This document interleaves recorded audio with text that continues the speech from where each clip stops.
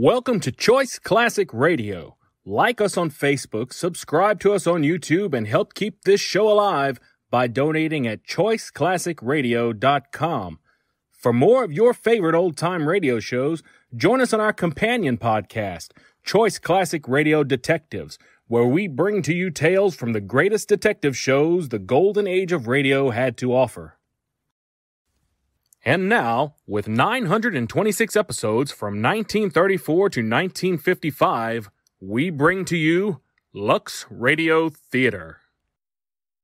Hollywood, California, Monday, May 10th.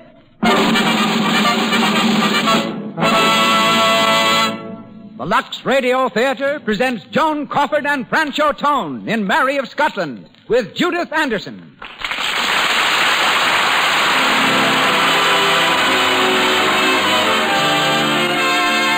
Lux presents Hollywood, starring Joan Crawford, Franchot Tone, and Judith Anderson. And as guest of honor, the head of one of the oldest houses in English nobility, the Earl of Warwick. Our producer, Cecil B. DeMille. Our conductor, Louis Silvers. These performances come to you through the courtesy of the makers of Lux Toilet Soap.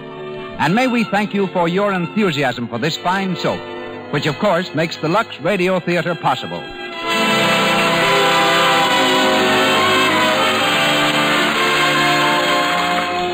Now, I'm sure you have all heard men say something like this. Pretty? No, not exactly. But let me tell you something. Boy, she's got a way with her. There's something about her that sort of gets you. When a man talks that way about a girl, you can be sure she's learned the secret of being really attractive to men. That skillful and beautiful little screen star, Betty Davis, says this. You girls who want to be popular, here's something to remember. The man was never born who could resist the charm of perfect daintiness. The least fault against it just ruins illusions, spoils romance. The easiest, most delightful way I know to protect daintiness is to bathe with Lux Toilet Soap. The active lather leaves skin really sweet, fragrant with the delicate perfume you'll love. Try it. I turn our microphone over to Hollywood's celebrated producer. Ladies and gentlemen, Mr. Cecil B. DeMille.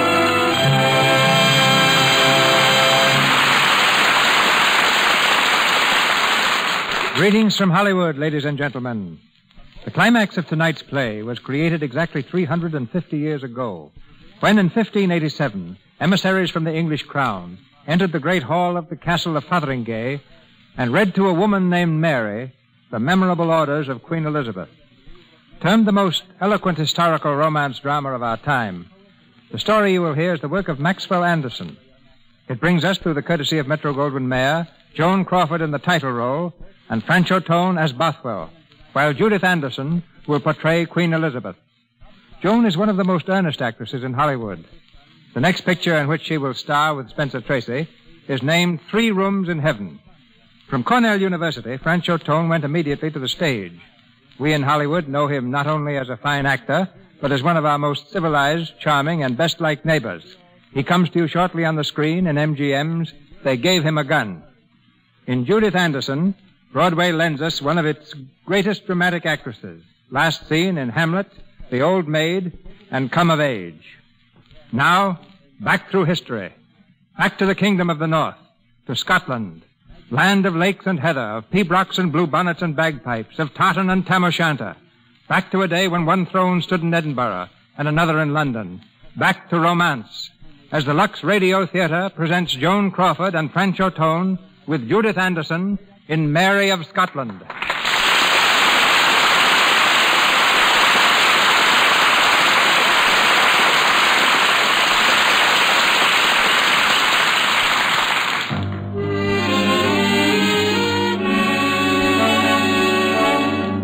Scotland, in the year 1561, from France across the angry waters of the North Sea, Mary Stuart comes unheralded to take her rightful place upon the throne as Queen of Scots. It's a stormy midwinter night. On the pier at Leith, Scotland, 2 soldiers huddle in a corner seeking shelter from the wind and freezing rain.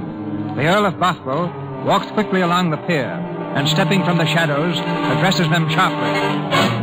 Leg it over to the inn, one of you lads, and fetch a chair. What on God here, my lord? Curse your guard duty. The Queen of Scotland stepping out of a boat in velvet shoes. I doubt there's a chair nearer than Edinburgh town. There's one at the Leith Inn, as you well know. Wouldn't have the silver for that in any case. What the devil do you mean by haggling over a dirty chair? Seize it. Seize it in the Queen's name. I'll fetch it. And you go with him. I will, my lord. The Queen of Scotland with her velvet shoe. We'll want none of her here. A very braw evening to you, Master Knox. And to you, Lord Bottle. It seems some here have heard of her coming, though not perhaps those she'd have chosen. You're not here by chance to greet Mary Stuart. If I had aught to say to her, it will be for her own ears. No doubt. And I have a little observe to make to you about that too, sir. I'm no such fool as to try to muzzle a minister. Nevertheless, whatever it was you were going to say, you won't say it. That's my observe to you. I shall say what I have come to say.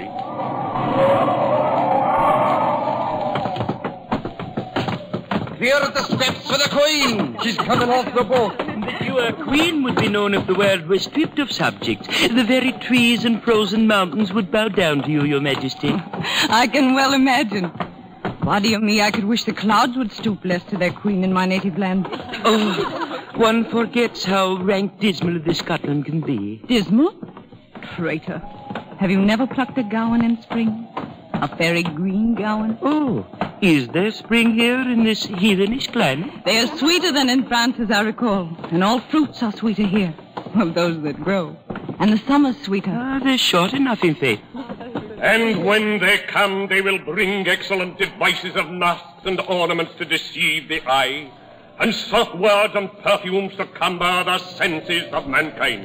Who is this man? Jigmasters and the like will come in authority with Mary Stuart, and their council will be whining and carousing the flowers and fruits of evil. Surely this is some jest, sir.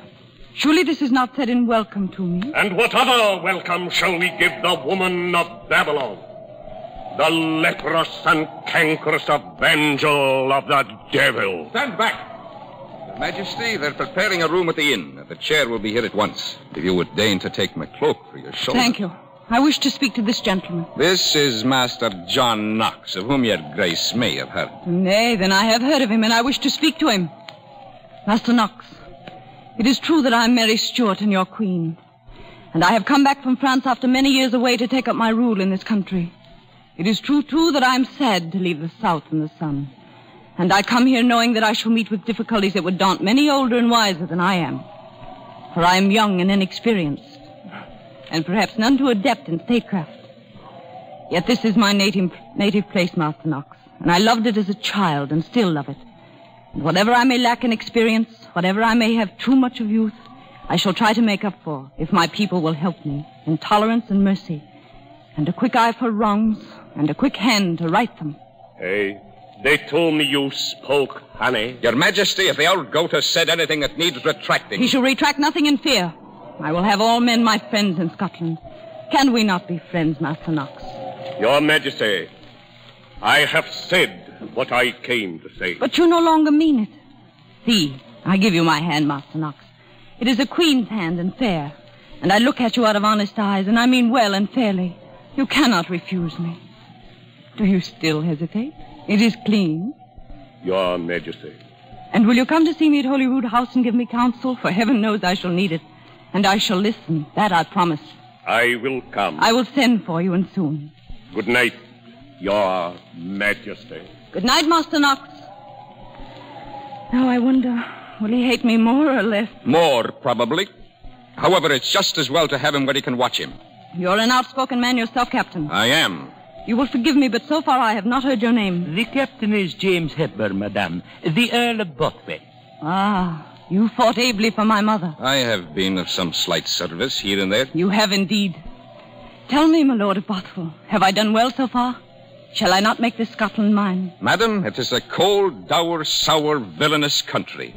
And the folk on it are a cold, dour, sour lot of close-shaving villains. And I can only hope no harm will come here to that bonny face of yours. And no misery to the spirit you bring. Now here's a new kind of courtesy. You'll hear far and wide I'm no courtier, madam. But I have eyes, and I can see that the new sovereign is a comely lass, and a keen one. And I was for her from the first I saw her face. But from my heart, I could wish you a better country to rule over. Enough. Solemnly and truly, sir, it may be that they are not a happy race. But they have beliefs. And what they believe from the heart. Why, even this Master Knox... He believes whatever is to his own advantage. He split the country wide open over your coming and leads the pack against you. We'll have bloodshed over it yet. Bloodshed? And plenty. No. If I thought that, I should turn now and bid the mariners hoist sail and put back for France. I shall win. But I shall win in a woman's way, not by the sword. Let us hope so. Hope so? But I shall. I am no courtier, madam. I say, let us hope so.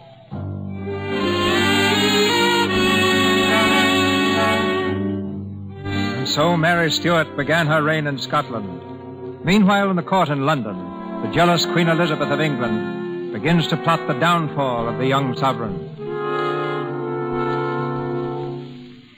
You said, Lord Burleigh, you had made some memoranda in regard to Mary Stuart. They are not in order, but the main points are covered. First, Mary Stuart has crossed from France to Scotland against your advice and without your safe conduct. Yes? Second, she has been crowned Queen of Scotland. This also against your wish and in defiance of your policy. Yes? Third, she is next heir after your majesty to the throne of England and is held by some to be the rightful Queen of England at the present time. Out with it, then. What must be done? She must be defeated. Truly, but not so quick. Not so quick with wars and troops and expenses. Have you no better counsel? In all my reading, I have found no case of a sovereign deposed without violence. Milord, it is hard to thrust a queen from her throne. But suppose a queen were led to destroy herself, led carefully from one step to another in a long descent, until at last she stood condemned among her own subjects, barren of royalty, stripped of force, and the people of Scotland were to deal with her for us. Can this be done? She is a woman, remember, and open to attack as a woman. We shall set tongues wagging about her. And since it may be true that she is of a keen and noble mind, let us take care of that, too. Let us marry her to a weakling and a fool. A woman's mind and spirit are no better than those of the man she weds. She will hardly marry to our convenience, madam. Oh, not if she were aware of it. You have thought of someone? She is seen much with the Earl of Bothwell. I have thought of Darnley. But after herself, Lord Darnley is in fact heir to the English throne. The better. He is handsome and a good bearing. Yes. And a fool. A boasting, drunken boy. If I give out that I am determined against it, she will marry him. And he will drag her down, turn her people against her, make her a fool in council, spoil her beauty. I tell you, a queen who marries is no queen. A woman who marries is a puppet, and she will marry him. But this will take time. It will take many years. I can wait. And we shall need many devices. You shall not find me lacking in devices. In the word to drop here, the rumor started there. It will grow up about her in whispers that she is tainted in blood. She will be known as double-tongued, a demon with an angel's face, a prophetess of evil. Her own people will rise and take her scepter from her. But, Your Majesty, you... However, I am not to appear in this. Always and above all, I am to seem her friend. You would say that I am in myself more nearly what will be said of her. No. Perhaps. But that is not what is said of me. Whatever I may be, it shall be said only that I am the Queen of England and that I rule well.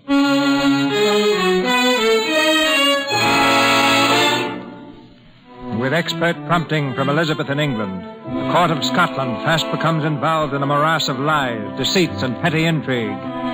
Lord Darnley, vapid of countenance, vain in bearing, has already begun to press his favor with Mary, Queen of Scots. Mistress Beaton, is it true that our sovereign is inaccessible this day? Quite true, I fear, my Lord Darnley. Oh, heaven help the man who tries to woo a queen. Lord Darnley is to remain within call. It is Her Majesty's pleasure. Oh, well, that's something. Oh, my Lord Bothwell. I see my name's remembered, and that's a triumph. Tell the sweet Queen Lord Bothwell would see her alone. Sir, she's closeted with her secretary. We're not free to speak with her. Closeted? So? I like not that word closeted. Who is there here can speak with her and tell her? My lord, she has spaced this day off into hours. So many to each, and I fear your name is not scheduled. I've been sloughed off much the same way, my lord. Run along, then. And practice wearing that tin sword you got hung on you before it tripped you. Tripped me? Aye, run and play. This one's been used. The nicks along the edge were made on tougher than you. Tell my lady queen I wish to see her, now. My orders are strict, my lord. Her Majesty has great problems of state. And they concern me more than some others. Now I've argued enough with women and women-faced men. A room's a room and a door's a door. Shall I enter without warning, or will you announce me to her? Your Majesty. I will speak with my lord alone. Yes, Your Majesty. Do I find you angry? At these pests and midges. You saw me yesterday. I have been standing since this early morning. I and some 100 crows out in a coppice on the cliff's edge, waiting for the smoke to rise from your breakfast chimney. And by the Lord, these crows are a funny company. I've had 4 full hours to study them. You come to tell me this? I come to tell you I've never shown such patience for a woman. Not in my life before. When I would see my girl, why, I must see her. Your girl? Give me leave, since I'm a queen with a kingdom to reign over, to queen it once in a while. I tell you truly, I've the manners of a rook. For we're all crows here, and that's what's understood in this town. But I could be tame and split my tongue with courtly speeches if I could be sure of you. If I could know from one day to another what to make of your ways. You shut yourself up with secretaries and ministers, harking for weeks on end to that truffle, while I perch me on the rocks and look my eyes out. Mm-hmm. When I was but 13, a pretty lad fell in love with me. He'd come, afternoons, late midnight, early dawn, sopping with dewfall. He'd stand there waiting for a glance. I've never had such tribute. This is no boy. This is a man comes beating your door in now.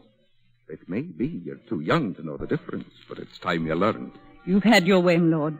We've spoken, though I had no time to give. And now, with your pardon... You'll go about the business of marrying someone else. I cannot marry you. I beg you. Ask it not. Speak not of it. Let me go now. They've made a slave of you, this half-brother of yours, this fox of a Maitland, this doddering Châtellerault.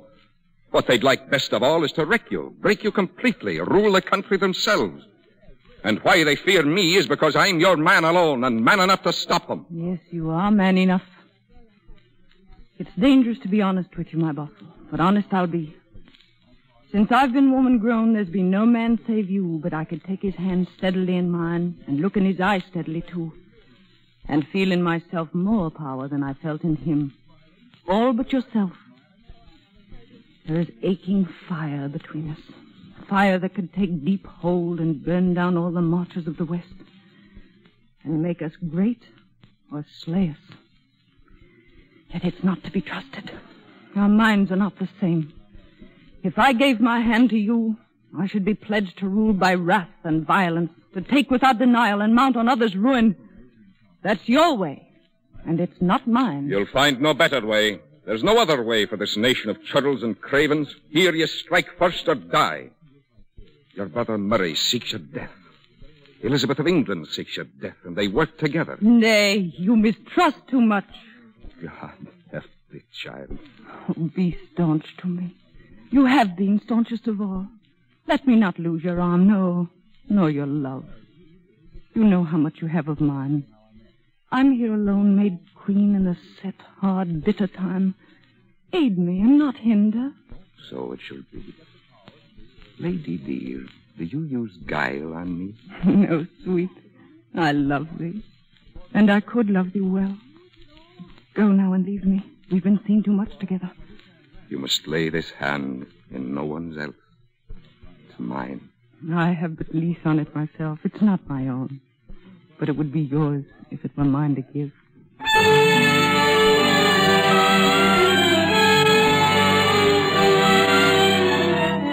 And now, to Mary's court comes an ambassador from England, in the person of Lord Throgmorton, whose purpose is to trick the Scottish Queen into marriage with Lord Darnley. Come down to earth and speak without swaggering. What is it that Elizabeth would have me do? There is some hope, Your Majesty, that when you seek a husband, you will not do so to bolster up your claim to the English crown. That had not occurred to me. But surely your choice in marriage will imply your attitude.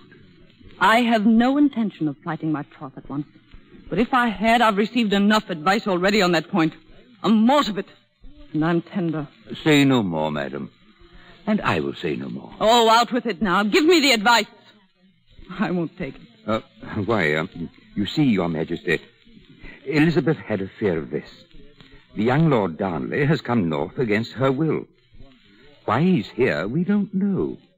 Nor whether by invitation or what plans you have concerning him. I have none. Then, if you will, forget what I have said. It was only that this Darnley combines to exactness what Elizabeth dreads in case you marry. After you, he's next to her throne. And if you had a son, why, he'd be heir to England. And I think the plain fact is that Elizabeth would rather choose her own heir. Now, heaven forgive me. I am heir to the throne of England. And after me, whatever children I have. Is it part of her love to cut me off from my right? In brief, my queen has wished that you might choose Bothwell or perhaps some other. And that's the message. We're down to it at last. Lord Throckmorton, I marry where I please, whether now or later. And I abate not one jot of my good blood's lien on the English throne. Nay, I shall rather strengthen it if I can. This will hardly please. I could hardly expect it would. But I, too, am a power, and it matters what pleases me. This was all?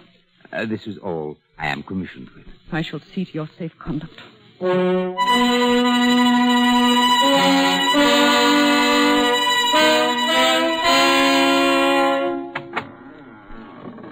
Yes? Will Your Majesty see a gentleman calling himself Lord Bothwell? He's in again? There's no keeping him out. The Doxy invited me in herself. You may go, Beaton. Yes? Lord, I have heard from England. Mary McQueen, what you heard I could have guessed. She's a demon. She bodes you ill. I believe it now.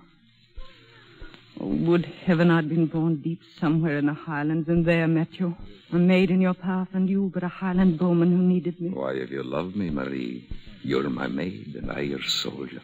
And it won't be. Aye, it will be.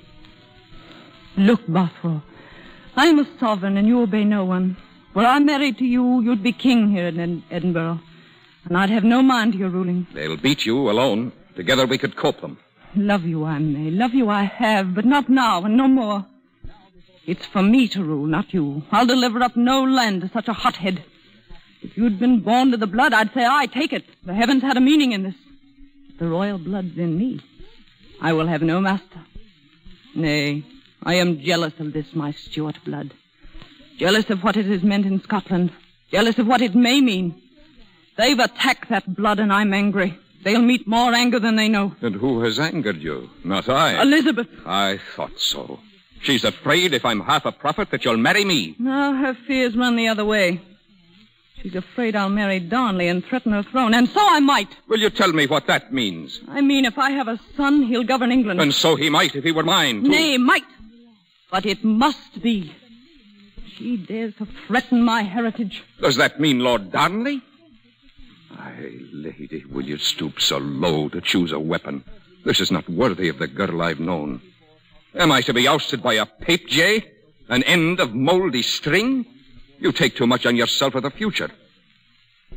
Think of us, and the hours close on us here we might have together. Leave something to the gods in heaven. They look after lovers. Oh, what's a little love? A trick of the eyes, a liking to be set beside the name you'll have forever or your son will have? You don't offer enough, Lord Bothwell. You're not true in it, and I'm not true to myself and what I feel for you. I'm no lute player to languish and write sonnets when my lady says me nay. But when the tug begins around your throne, you'll be lost without me. Try no threats toward England. It will tax a hardly man all his time to hold what you have. We differ there, too. What I have, I'll defend for myself. If you marry this Darnley, I take away my hand. Oh, before heaven, he believes he's held me up so far, and that I'd fall without him. I believe it, and it's true. Darnley, No miracle could make him a king. He's a fool, and he'll rule like a fool. We shall see, Lord Bothwell. Well, I'm sped. My suit's cold. But by heaven, lady, Darnley, he sticks in my craw. I can't go him. Will you learn, Lord Bothwell, that this is not your palace, but mine? Or must you be taught that lesson? There's been a bond between us. We'll find it hard to forget. You may, not I. I've set my face where I'm going. Last, God Themby. You've seen the last of me. I've given no leave for departure, Lord Bothwell. I need no leave, nor leave-taking. You see no more of me.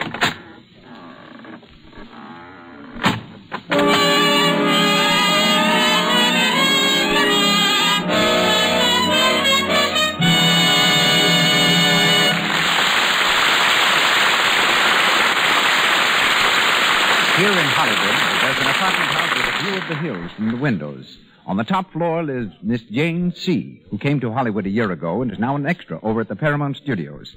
Today, she's home early to greet a friend just arrived from New York. Let's listen in. It's a break that Betty's away, so you can use this bedroom the whole 2 weeks you're here. I've cleaned out the top drawers there, and there's room in the closet. Oh, thanks, darling. I'll hang my dresses up right away. We can talk while I unpack. Heavens, this bag was stuffed and something's dropped on the floor. I'll get it. Oh, it's under the bed. Here it is. Wait. Well, there's 2 of them. 3 of them. For Pete's sake, Lux toilet soap. Certainly, darling. Never go anywhere without it. No cosmetic skin for little Nettie. You know, unless cosmetics are thoroughly removed... You're explaining to me, and after I've been in Hollywood for a year. Well, Ned, old girl, I'll have to hand it to you.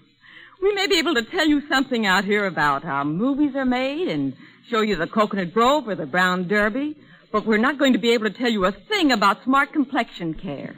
It's because Lux toilet soap has active lather that it guards so effectively against cosmetic skin, little blemishes, enlarged pores, dullness. It carries away every trace of dust, dirt, stale rouge, and powder.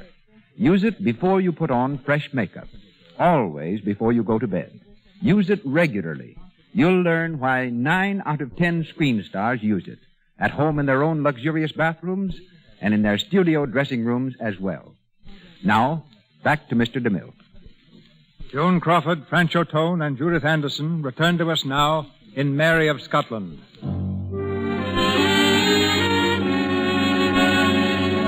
An evening in the year 1566.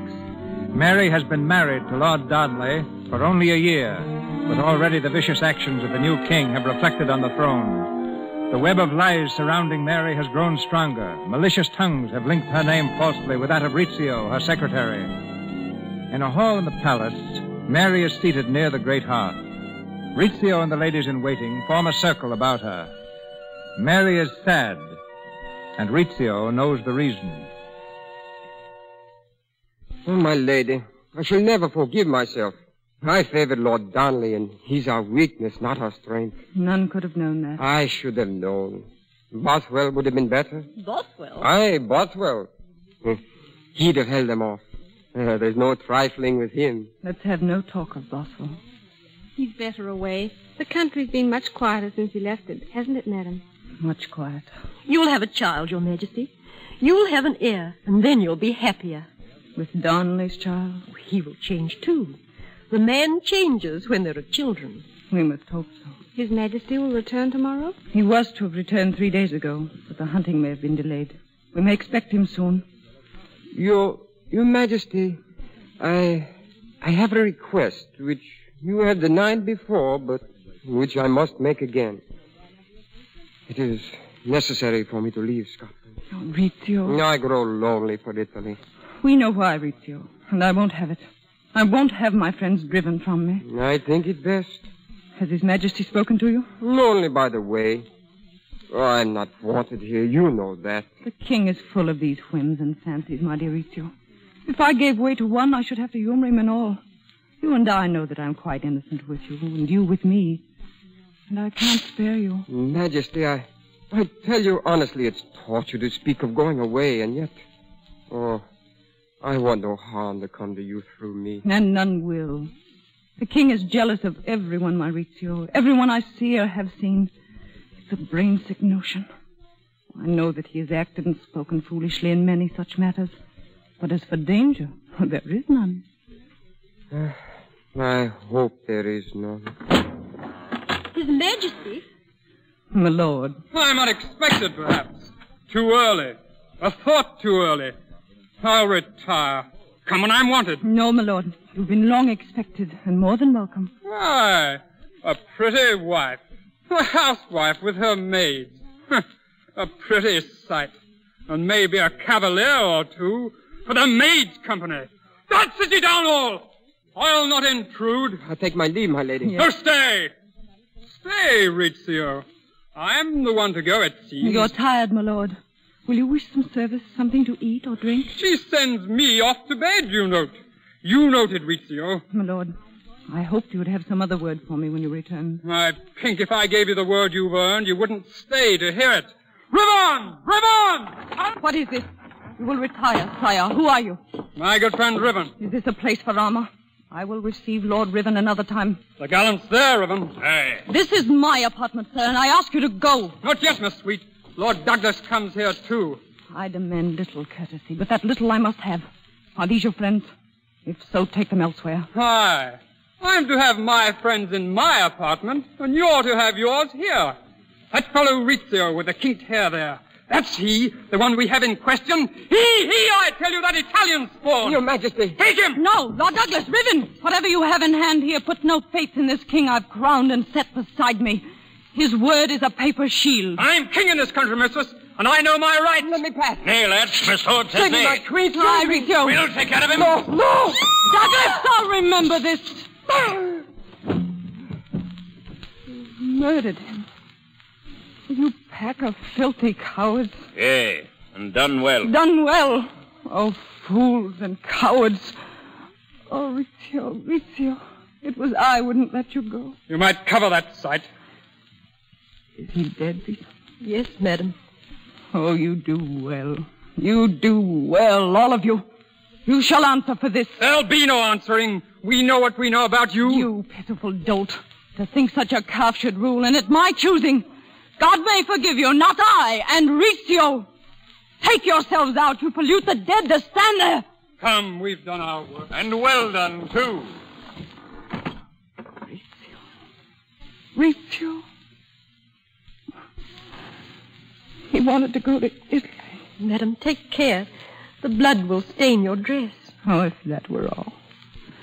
This blood will bring more blood after. Now I see. Before I reign here, clearly there will be many men lie so for me. Slain in needless quarrel. Slain, and with each one with blood to spill but once, like his. Oh, I tell you, Beaton, my soul is aghast at this blood spilled for me. And yet it hardens me, too. These are their manners. This is the way they go to work. I shall work on them, and not too lightly. They think of me as a girl, afraid of them. They shall see. And yet my mind believes nothing of what I say. I'm weak as grief, stripped and wept out before them.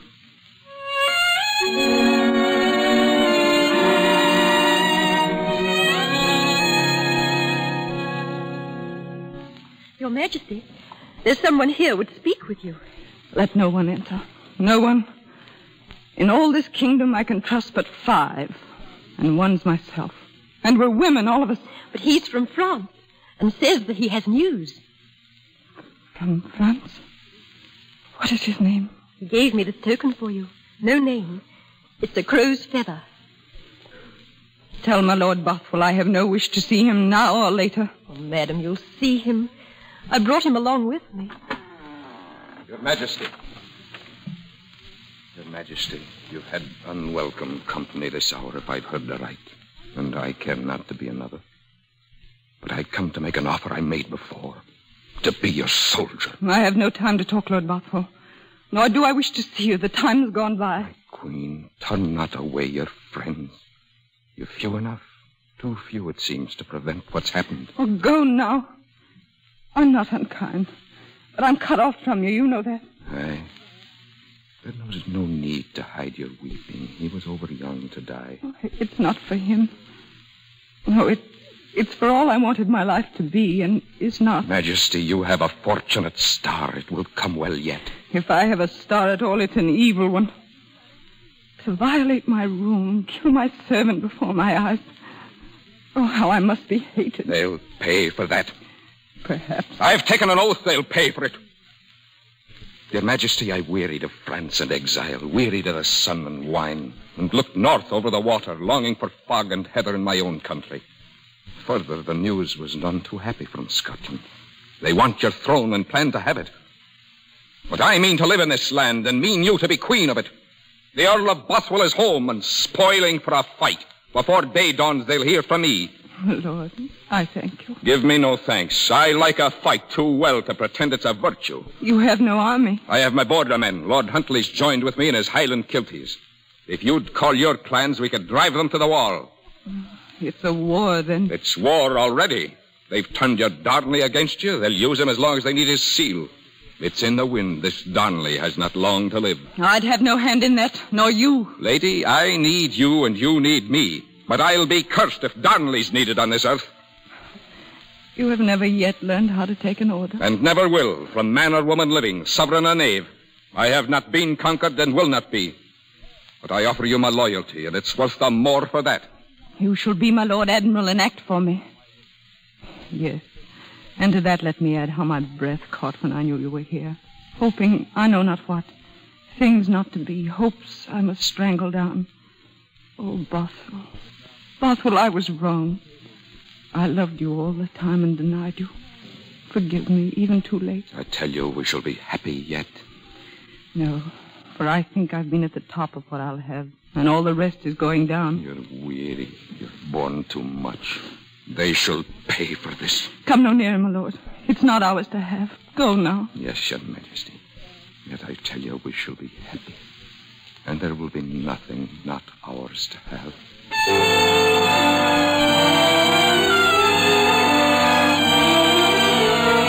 The Earl of Bothwell's prophecy came true, in part, for Darnley was mysteriously murdered. And some months after his death, the Queen and Bothwell were married.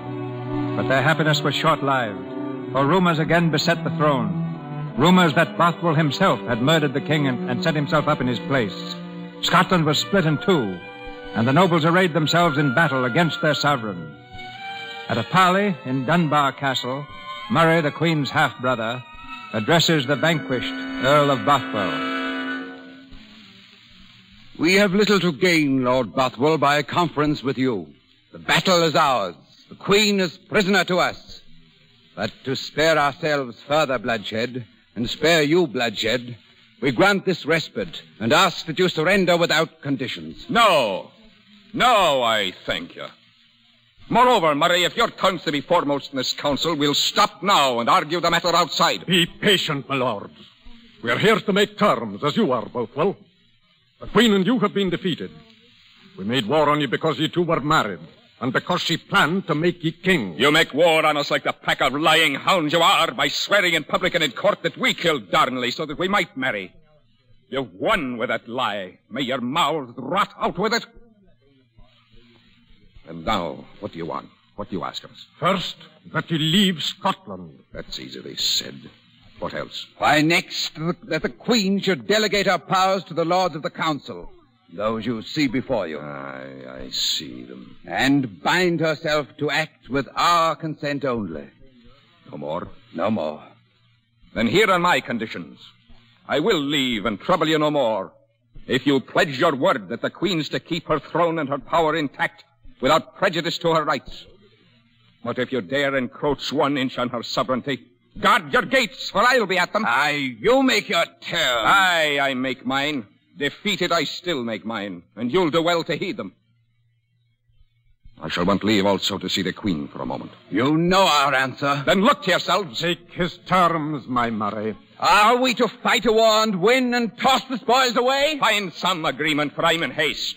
And if you say no to me, I've other plans. I say let him go and leave her the throne. And if you do, this sword stays in a scabbard, and lucky for all of you. You give your pledge? Lord Maitland. I give my pledge, Lord Bothwell, for all here present. We have not rebelled against the Queen and will not. If you are banished... Then give me leave to speak alone with her. With the Queen? Aye, for a moment.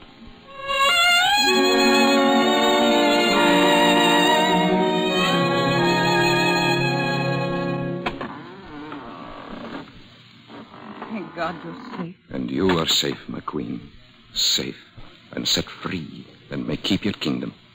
At what price? They made a bargain with me.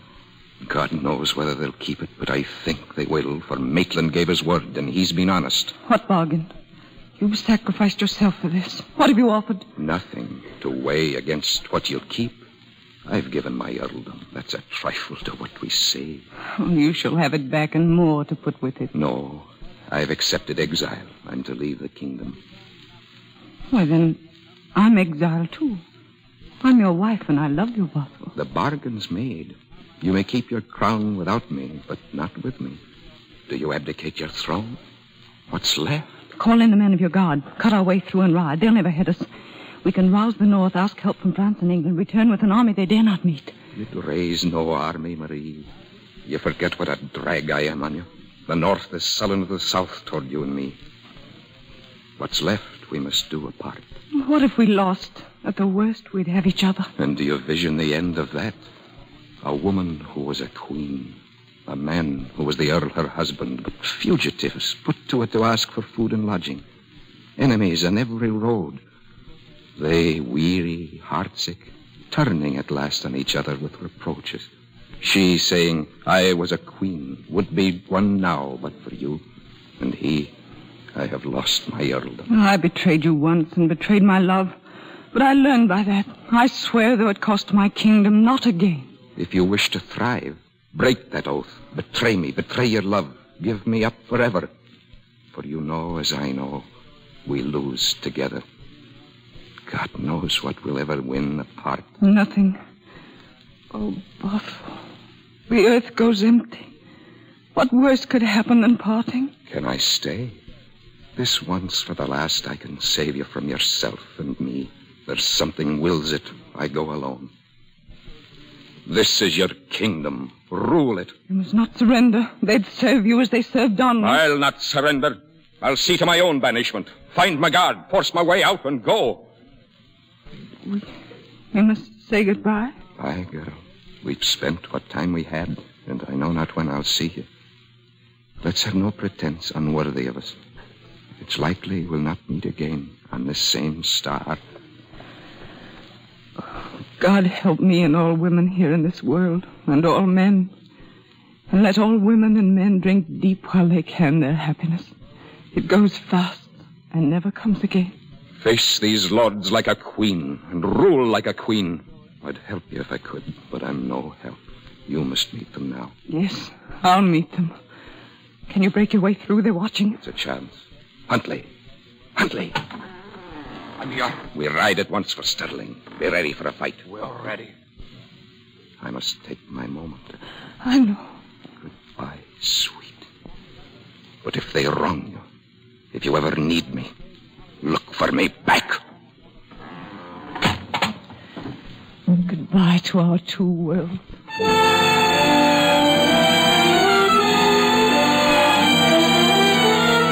Our horses, Huntley. Your lord. Away, then. Waste no time.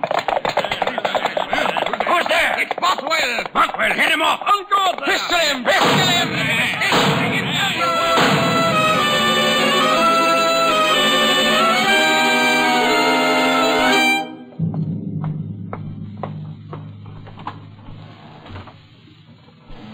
Well, brother? The Earl of Bothwell. Is he gone? He has. You sent him off. That was your ruse. Lord Bothwell will leave Scotland. That was what you wanted. Lord Murray, he's escaped. Hey, clean away. Madam, collect what necessities you require. You will change your residence. That is at my will, I think. You think so? You're to be lodged in Holyrood House for the time. I'm to be lodged. And your faith? You pledged your faith and word, all of you, to leave my power untouched. Leave me my throne if Bothwell and I were parted. We'll keep it when Lord Bothwell surrendered to us. Go out and take him. Go out and take him if you can. But for your queen, I warn you. Never since there were kings and queens in Scotland has a liegeman laid hand on my line without regret. What you need, gather it quickly. This is betrayal at once of your word and sovereign. We know that. I need nothing. Your Majesty. I am a prisoner, Beacon. Come after me to Holyrood House. I may have my own room there, Lord Maitland. Yes, madam. You show great courtesy for a liar and traitor. You lied to us, a black and level lie. Blackest and craftiest. It was you we believed. Aye, sister. It was that we counted on. Aye, brother.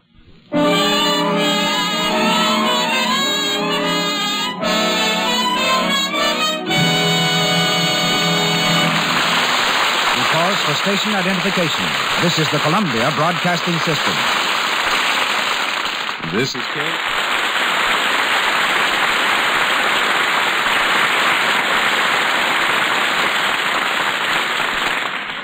Mary of Scotland, starring Joan Crawford, Francho Tone, with Judith Anderson, is resumed in a moment. In the 16th century, when our play was being enacted in real life, among the closest advisors of Queen Elizabeth were the Earl of Warwick, his younger brother, the Earl of Leicester, and Leicester's son, Essex. Tonight it's my honor to introduce the present Earl of Warwick, member of a family which for centuries has been among the most distinguished in the British Empire. Nephew of Anthony Eden, England's Foreign Secretary, our guest recently arrived in Hollywood. Here, under the name of Michael Brooke, he makes his debut shortly as a motion picture actor. Ladies and gentlemen, Charles Guy Fulk Greville, Baron Brooke, and 7th Earl of Warwick.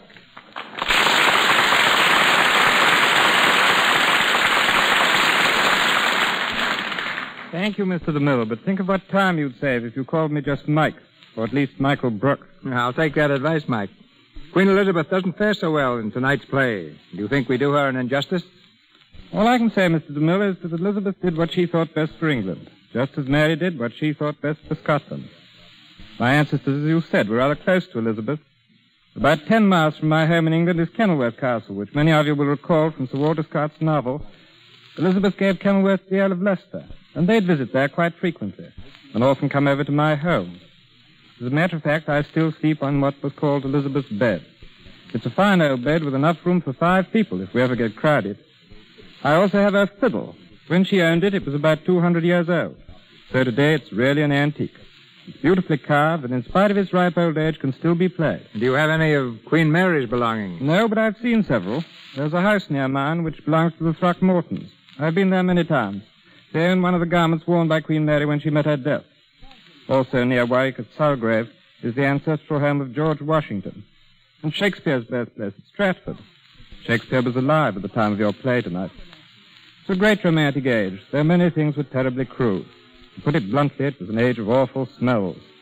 In fact, a gentleman protected himself by carrying a gold or silver ball around his neck, filled with perfumes which he could sniff whenever the going got rather tough.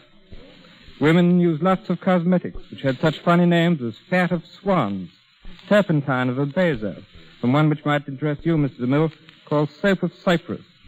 But I dare say they'd have given its weight in gold for a cake of Lux toilet soap. It's a splendid soap. I took along several cartons on an expedition I made in 1935 through Russia, Persia, Afghanistan, and into India. One of the comforts I didn't like to leave behind. I don't blame you. After a trip like that, Mr. Brooke, even Hollywood must seem rather a dull place. On the contrary, it's one of the world's most fascinating communities. Certainly the only place where one can learn the motion picture business. I'd like to stay here 4 or 5 years, acting and learning, and then perhaps I'll be able to make some better pictures at home. Too bad that you're unable to attend the coronation. I regret it tremendously. I know this program is frequently heard across the ocean and all over England. Although I can't be there on Wednesday, I can at least say what's in my heart. God save the King. In which sentiment, I'm sure we all join you.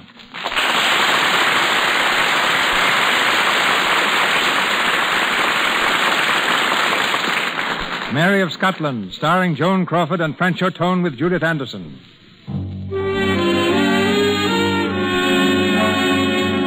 Escaping from her enemies in Scotland, Mary fled to England.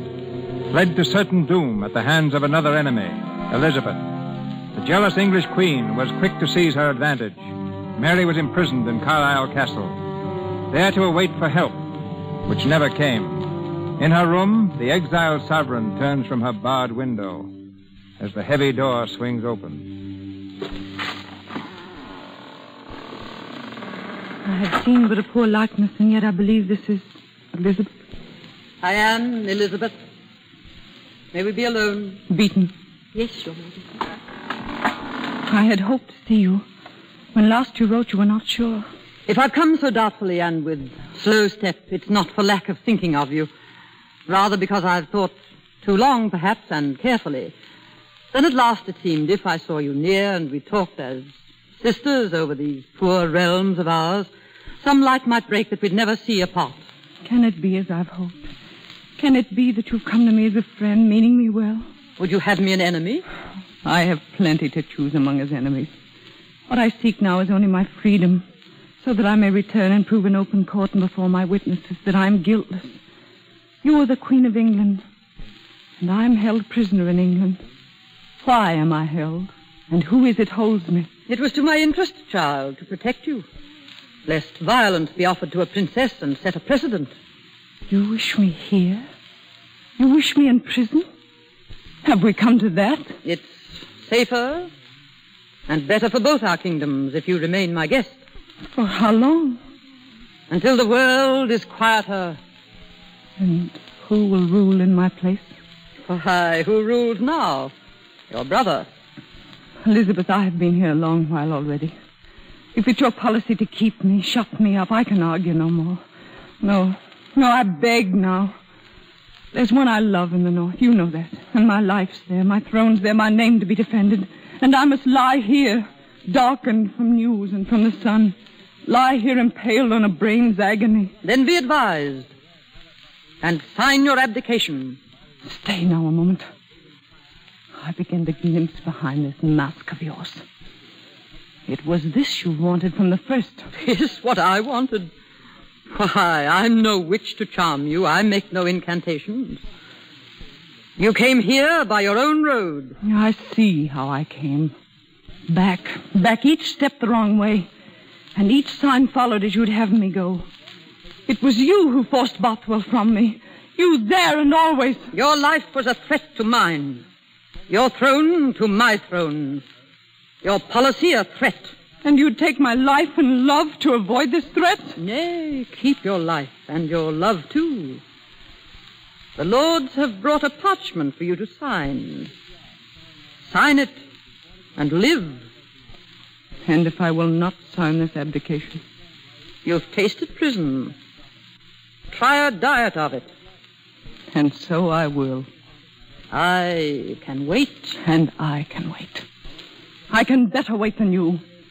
Bothwell will fight free again. Kirkcaldy will fight beside him, and others will spring up from these dragon's teeth you've sown.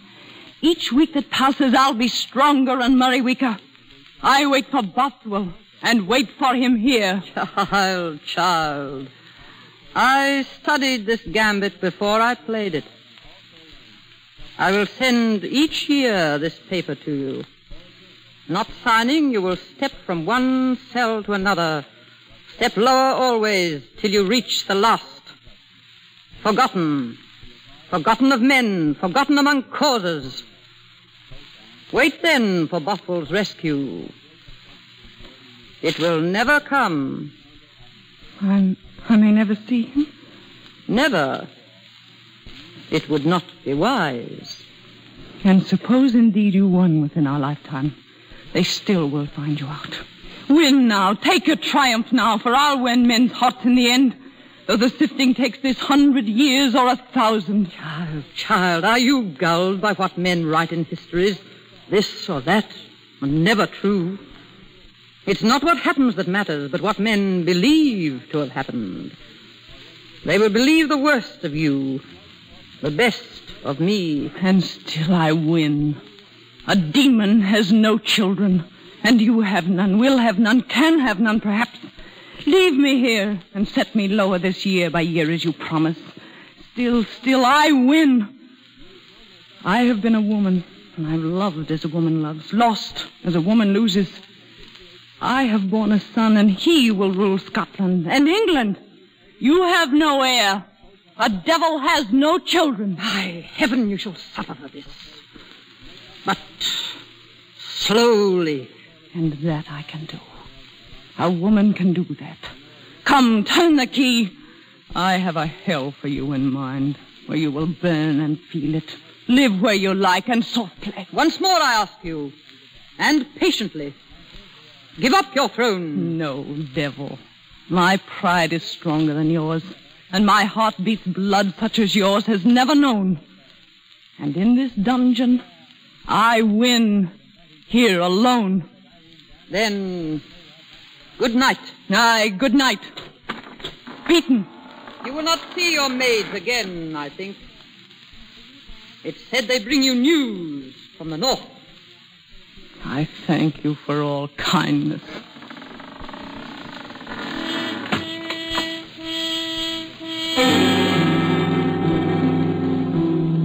Year after year, the fateful missive came. Year after year, with head held high, the exiled queen refused to sign, until at last another document arrived, one with no need of Mary's name to make its fatal clauses binding. This, then, my good lord, is the warrant? The warrant for your death, milady. Signed by Elizabeth. And by her my fate is sealed. And yet not death. For I have died these 20 years 1,000 deaths, with each one worse than that which went before. I welcome then these tidings, and I pray to God the end of all my bitter suffering is at hand. Tell your queen, my lord, that I am ready.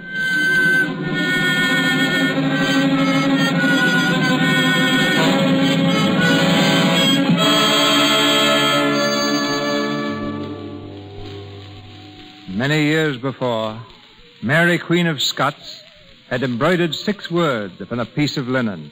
6 simple words, which were, "In my end is my beginning." Our play, ladies and gentlemen, is done.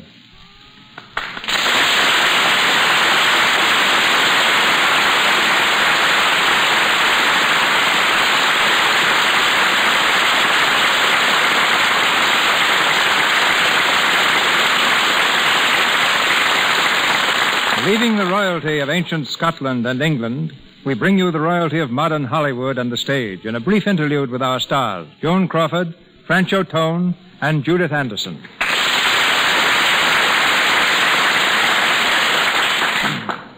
It's rather difficult to be original, ladies and gentlemen. And what you want most of all to say is simply thank you. I think you might express our appreciation of the Lux Radio Theater, Joan. That's right. But personally, I feel indebted not only to the Lux Radio Theater, but also to Lux Toilet Soap. Well, I was coming to that, Judith. I think everyone should at least try Lux Toilet Soap. And if they're like me, they'll keep on using it. After all, it's the easiest thing in the world to have a smooth, healthy complexion when you let Lux Toilet Soap take care of it for you. And certainly there's no doubt that a lovely complexion is very important to women. That's exactly the way I feel, Joan. Mr. DeMille, what are we going to listen to? The Lux Radio Theater next Monday night. A play, Joan, that has a particular message and a particular appeal to every family. Maybe you saw it on the screen, or when it was entertaining capacity crowds on Broadway. It has a compelling honesty and a simple love story that I'm sure will keep you all very close to your loudspeakers. The title, Another Language, and starring in it will be Betty Davis, Fred McMurray, and John Beale.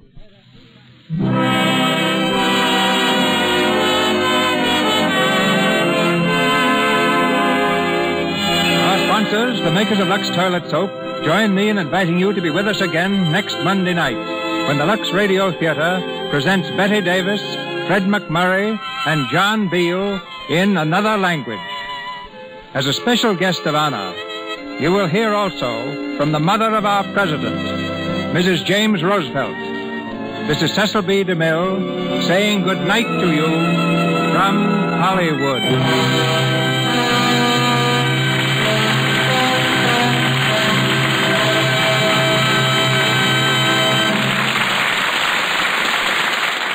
appreciation to those who were with us in the cast tonight. Edward Cooper as John Knox, Kenneth Hunter as Burley, Vernon Downing as Darnley, Walter Kingsford as Throgmorton, Vernon Steele as Maitland, Leo McCabe as Moray, Phyllis Coghlan as Mary Beaton, and James Eagles as Riccio.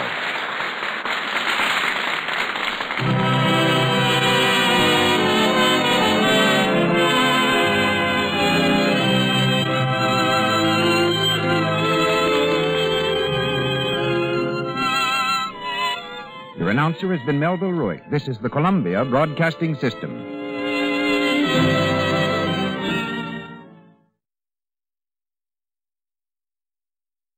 That concludes today's episode. We'd like to thank you and remind you to donate at choiceclassicradio.com. Remember, your donations make episodes like this possible.